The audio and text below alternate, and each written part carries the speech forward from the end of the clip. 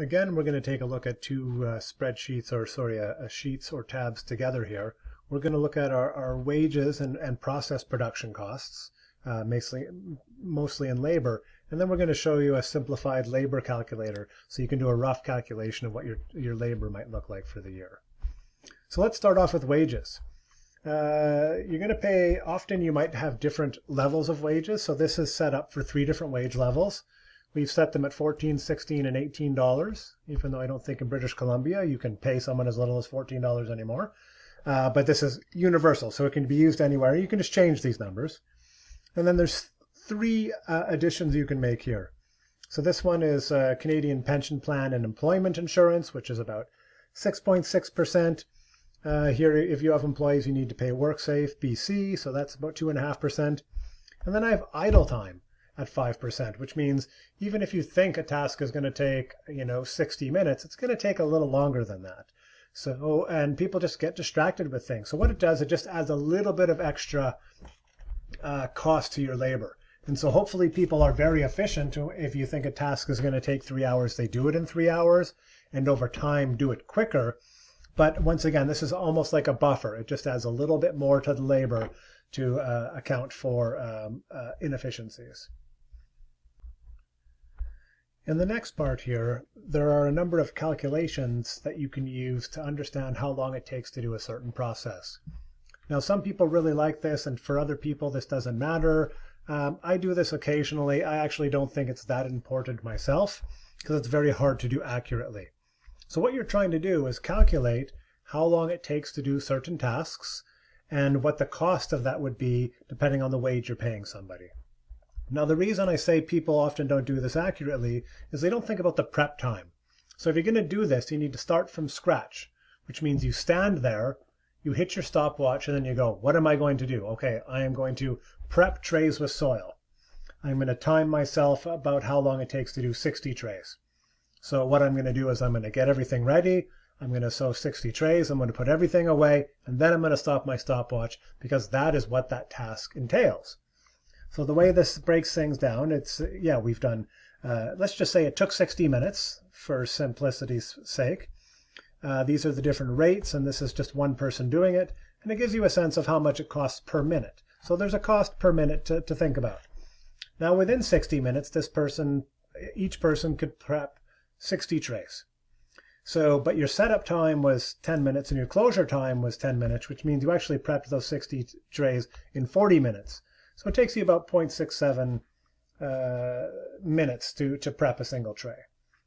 So by taking the 60 minutes into consideration, it takes you about 30 cents to prep every tray.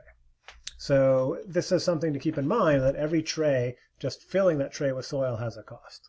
So this is just one example. And this, basically, if we look at, you need to prep 160 trays a week, you're going to spend about 107 minutes doing that. So this is the sort of thing that can help you with scheduling.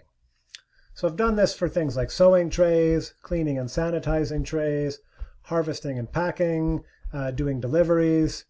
And these numbers are these are definitely rough estimates because there's so many little things you do when you're in production, especially at higher levels, that can pull you away from these tasks. But it's a good exercise to go through to understand all the things that do take place when you're in production. So there's a bunch of stuff, just clean up, things like that. So this connects to our simplified labor calculator. Now this one, I wouldn't say it's fully accurate based on our crop planner, but it's pretty close because we need to consider that, we're doing markets throughout the year, and the crop planner is adjusted for different markets throughout the season. But let's take a look at January. So Monday being a sewing day, we have one person coming in for 6 hours, one person for 4 hours, and one person for 3 hours. Maybe they're doing the same, or maybe they're doing different tasks. On Tuesdays, it's harvest day, so this is what the numbers look like. Wednesday, there's not a lot to be done, so it's just one person for 5 hours. Thursdays, just like Mondays, is another sewing day. And then Fridays, just like Tuesdays, is another harvest day. But this is a bigger harvest day, so it takes a little bit more time. Saturday, we're doing a farmer's market. And Sunday's another day where there's really just a few things to be done. So these numbers duplicate for each month within a year. Now, some of these months have farmers markets in them. So in May, for example, the market's actually already in there. We had it earlier. Is it in for all of them? So we've got those farmers markets in there. But in May, we add the Wednesday farmers market. So our hours go from 5 to 11 hours because we're adding 6 hours for a market in there. So it's only a short market. It's a 4-hour market. So an hour of prep and an hour of takedown. So our labor does change throughout the year. So we can use these numbers here to get a sense of what our labor is going to cost. And this is really, really, really important in terms of having accurate projections because labor is a major, major cost. So if we were to say, let's look at our Friday hours, and let's say, let's just see if we can get everyone in for 7 hours on Friday. Even at the low level, we'll change this one person to 7 hours, and that saves us $600 a year. So this is really important in terms of being able to budget. And my approach here is not to be cheap and always cut down on labor, because sometimes it might be your own labor. You're like, I want to work less, so I want to be more efficient. That's going to bring costs down and bring my return per hour up. I don't think I mentioned this earlier, but I set one of these wages to me.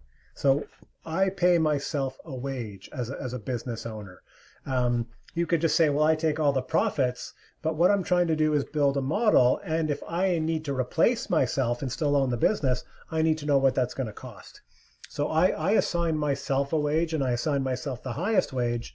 So it's factored into there. So when I look at my costs of production and all my expenses and my revenue, and I see what my profit is, that's profit that the company makes after I have been paid. And so that is pure profit for the company, not like, oh, I only made $500 this year. How is that possible? Well, no, you got paid to do that work, and the business made $500. So that's a very important distinction to make. We'll look at that a little bit more.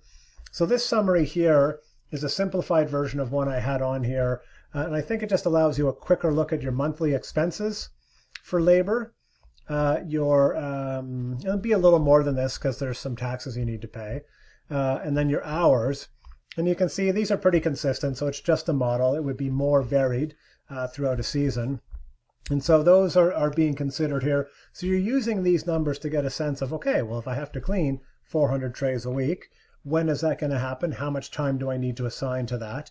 And how many people do I need to pay to do that? So that just helps you make those calculations. So we've got our wages and process production costs to give you a sense of what different processes in the production cycle look like. Then we've got a labor calculator, so we have a sense of how labor fluctuates throughout a year, and we can account for different wage levels as well as for variations in markets and things like that. And between the two of those can get a fairly accurate projection of what our expenses are going to look like for labor throughout a season.